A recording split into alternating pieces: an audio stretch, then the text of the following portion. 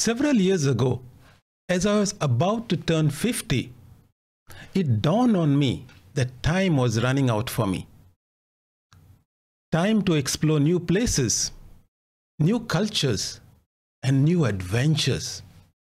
Friends, have you ever felt that time is running out for you to pursue your dreams, your adventures? Toastmaster of the day and my fellow Toastmasters and guests, luckily for me, I was quick to realize it's never too late to be impulsive. Never too late to go for a trek in the highest mountains in the Himalayas. Never too late to travel to the beautiful Iceland in the cold winters just so that I could observe the beauty of the northern lights. Never too late to go scuba diving, the topic for today. And all this time, while my wife watched helplessly as I went through my midlife crisis. Friends, have you gone through any midlife crisis? I want you to imagine 30 meters underwater. For reference, that is more than an 8-story building.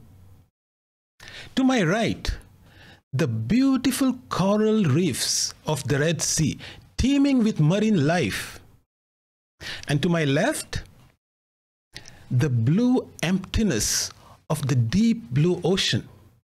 And as I peered down at the bottom, all I could see was a dark abyss of an almost bottomless sea. I was acutely aware that if I descended any lower, I might have difficulty to surface. As I followed my instructor, breathing oxygen from the tank strapped to my back and gliding as though I was in space, all I could think was, I'm 50. Am I really doing this? Am I really 30 meters underwater? I really was. After 40 minutes, when the oxygen tank started depleting, we surfaced where my anxious wife was waiting for me to return from the deep.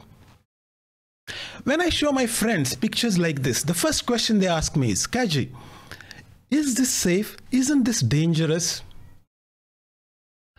Now, I am very averse to risks. If I have to take any risks, I can only take calculated risks. So when I started my diving, the first thing I did was understand how safe or dangerous it is.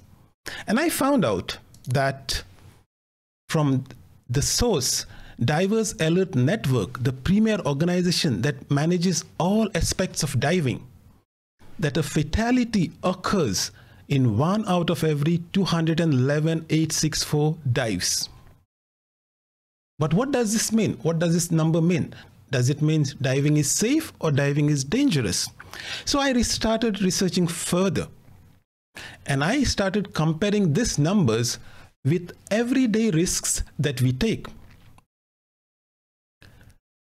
And I have some data here related to 2 things that we commonly do: driving, pregnancy. And I found out from the US Census government from 2008 that a death occurs in 1 out of every 5,555 registered drivers. In other words, scuba diving or driving is 38 times more dangerous than scuba diving. Okay. What about pregnancy? The stats from, again, US Center for Health show that 1 out of 7,692 results in a death, which means scuba diving is safer 28 times more.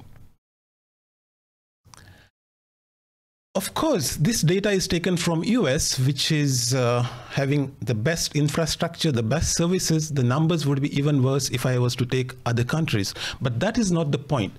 The point I'm trying to make today is about risks. If you have an adventure in mind, if you have something that you want to do, but you're afraid. Like I'm afraid of skydiving, but I haven't done the research about how safe it is. But if I wanted to, this is the way we should do it. Find out the statistics behind whether it is safe or not, and whether you should calculate that risk and take the risk to achieve your dream and your goals. And what do we get? At least for me, what do I get other than being 30 meters under the water? How about an encounter with a whale shark just right next to me? I was lucky enough to do that. I did not know at that time whether I should be afraid or excited, but I can assure you the memory of that not only was captured on my camera, but it is something that I will treasure for the rest of my life. It is like living in a world that is inaccessible to most of us. So my friends, if you have a dream, if you have an adventure in mind, calculated risks is what you should do. Understand your risk. Understand that with proper planning, proper training, proper guidance, we can mitigate all the risks that we might encounter. So what are you waiting for? Go out and enjoy your adventure. Back to you, Toastmaster of the Day.